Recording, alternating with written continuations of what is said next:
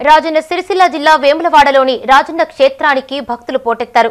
సమ్మక్క సారలమ్మ జాతర సమీపిస్తుండటంతో అధిక సంఖ్యలో భక్తులు రాజన్న దర్శనానికి వస్తున్నారు. భక్తులు ఎలాంటి ఇబ్బందులు పడకుండా అధికారులు అన్ని ఏర్పాట్లు చేశారు. రాజన్న సిరిసిల్ల జిల్లా వేములవాడ శ్రీ రాజరాజేశ్వర స్వామి ఆలయం భక్తులతో కిటకిటలాడింది. సమ్మక్క సారలమ్మ జాతర సమీపిస్తుండటంతో భక్తులు అధిక సంఖ్యలో రాజన్నను దర్శించుకోవడానికి వచ్చారు. తెలంగాణలోనే అతిపెద్ద పుణ్యక్షేత్రమైన వేములవాడ దర్శనానికి ప్రతినిత్యం వేలాది మంది భక్తులు దర్శనానికి వస్తుంటారు.